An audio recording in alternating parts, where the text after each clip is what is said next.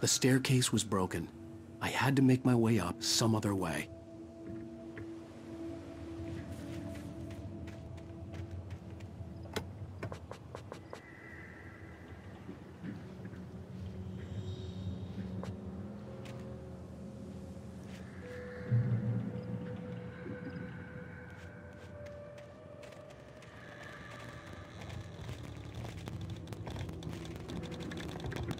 There was no power.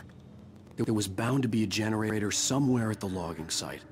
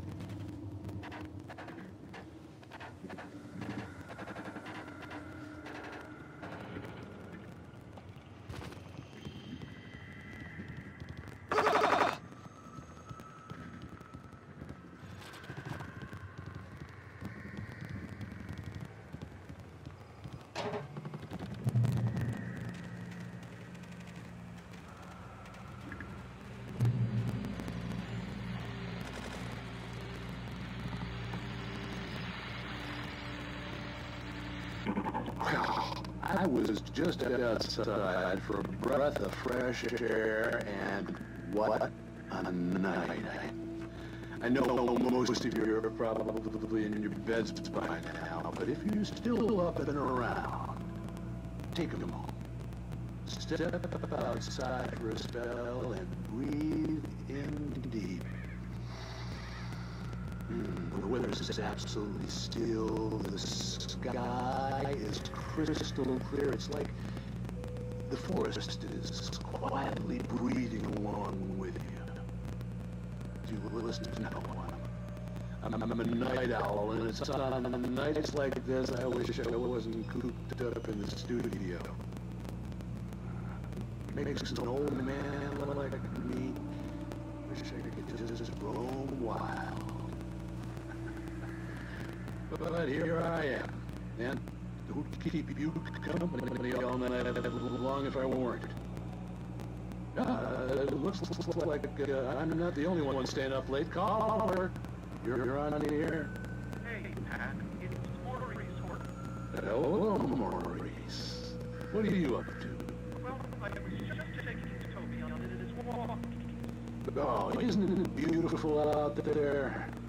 Sure, but Pat, the reason I called is that Toby heard something rustling in the undergrowth and took off after it, and I couldn't find it. Probably a rabbit. Sure. Toby loves rabbits. Well, sure. Anyway, I figured that, if anyone runs into Toby, that they could grab him. My number's on his collar. And Toby's a friendly dog? Toby loves me. Usually he comes back, but we were pretty far from home, and it sounds like he went pretty wild there. Great dog,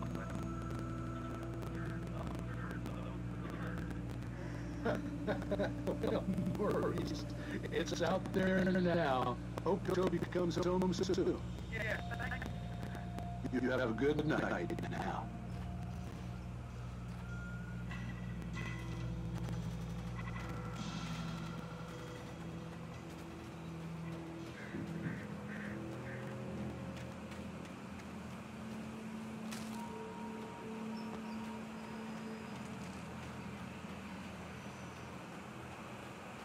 The gas station was closer now, its light welcoming in the darkness.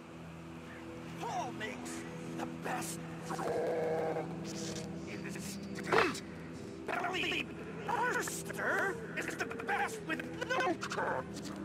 Monster Dog is second best. The famous dog is...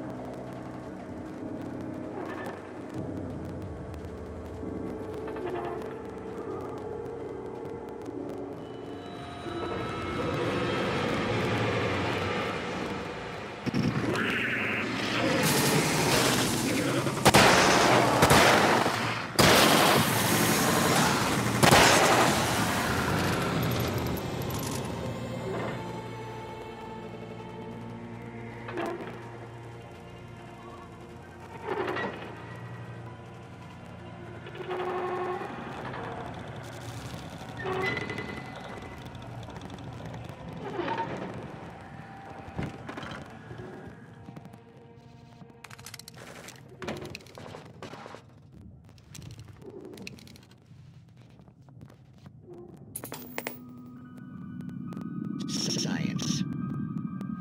It bestows immortality on those who advance it to elevate all of mankind. Newton, Einstein, Sagan, princes among men. But the process for such a legacy is steep indeed.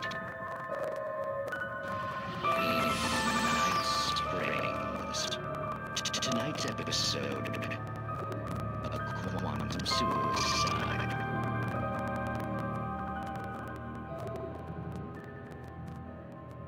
If our lives are already written, it would take a courageous man to change the script. Having been called a press conference, Dr. Barclay Colvin is about to demonstrate that very courage. Ladies and gentlemen of the press, I am Dr. Barclay Colvin, and I'm glad so many of you could join me here at the Moorcock Institute.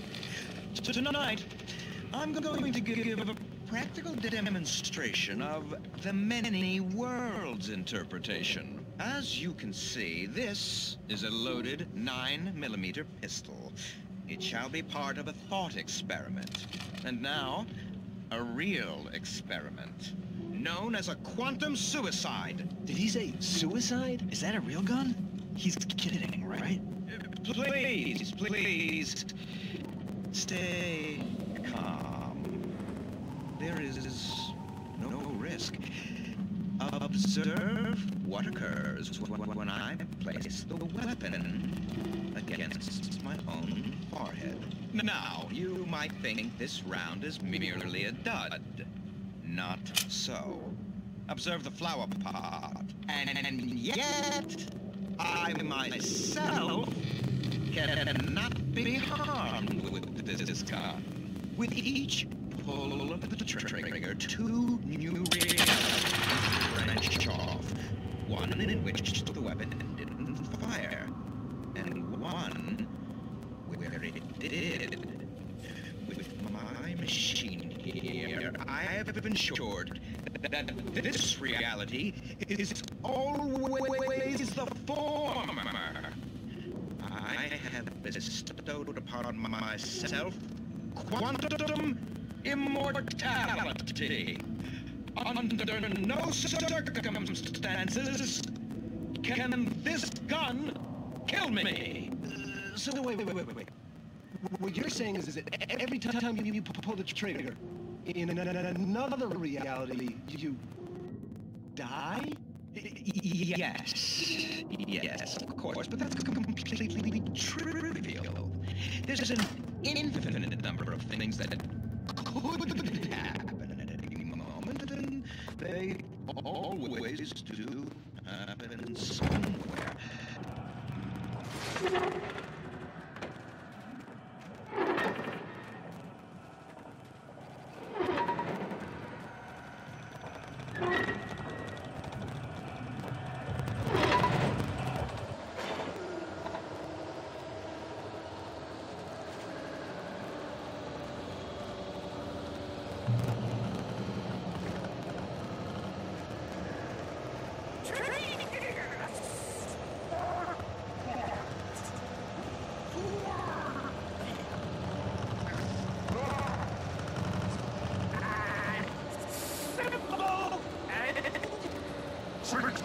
As you might it can be.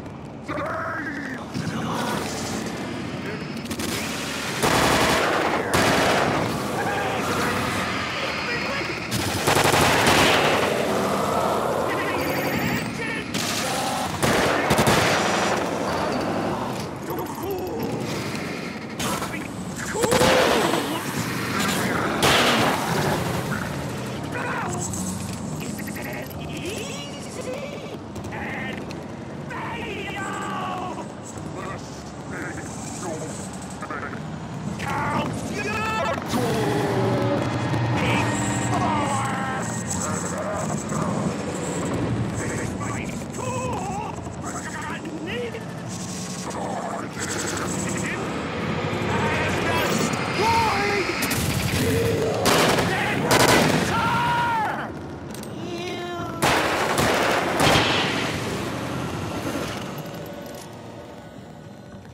Ducky's body vanished, leaving behind only a lifetime of nightmares to come. Assuming I'd reach the lights at the gas station alive.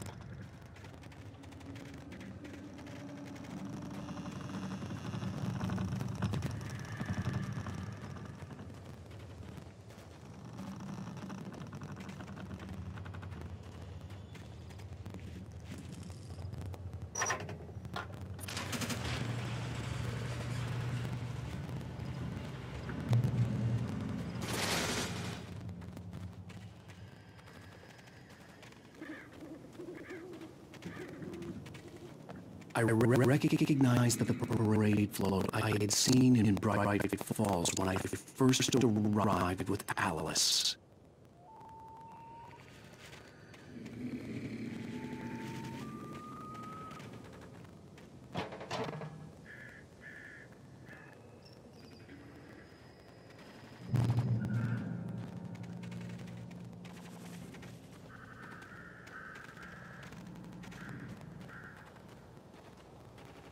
After the insanity I had just experienced in the darkness, the lights of the gas station felt comforting, at least for a moment. The sane world reasserted itself. The Deer Fest had been 2 weeks away when we arrived. The day count on the banner was right. I was missing a whole week between the night we got here and now.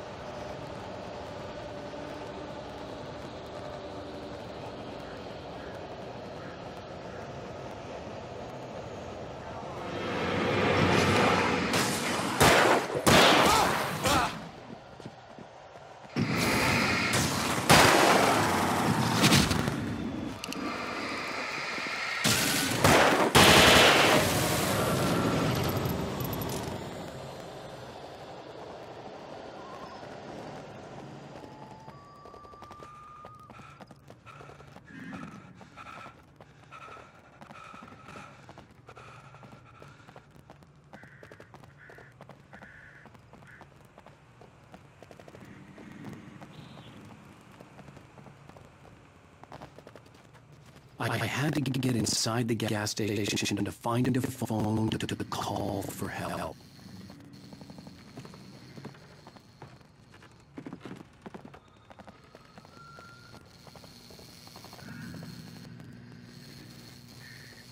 The garage was a mess. It looked like someone had trashed the place. Or that there'd been some kind of fight. Right. I'll keep writing. Outside, there's only darkness. Outside the cabin, outside the store, there's only darkness. I can feel a presence in the dark. Just now, I could smell a perfume in the room. I'll reach her, I'll fix it up. I'll bring her back. The story will come true. If I step up, she's lost. I don't believe this. It had been me on the TV, talking crazy. Was I losing my mind?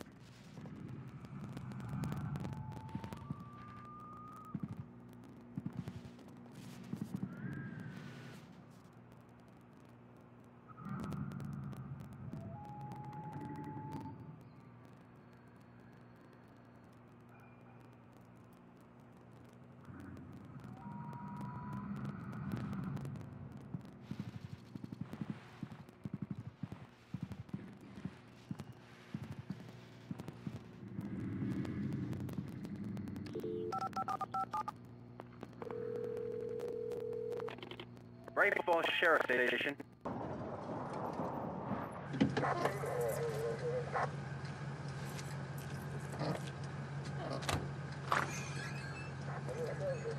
Oh, thank God, Sheriff. Sheriff Sarah Breaker. You are... I'm Alan Wake, but listen. I was in a car crash. My wife, Alice, she's missing. Calm down, Mr. Wake. We were staying in a cabin on the island, on Cauldron Lake. There's no island on Cauldron Lake. Not since the big eruption in the 70s. Please, I can take you there, okay? You look like you've taken a pretty bad knock to the head. Are you okay? Listen. We'll figure this out. Please get in the car. We'll swing by the lake and then we'll go to the station, okay? Mr. Wake, have you seen Stucky, the guy who owns this place? I realized I couldn't tell her what had happened in the forest. She wouldn't have believed me. And then she wouldn't have helped me with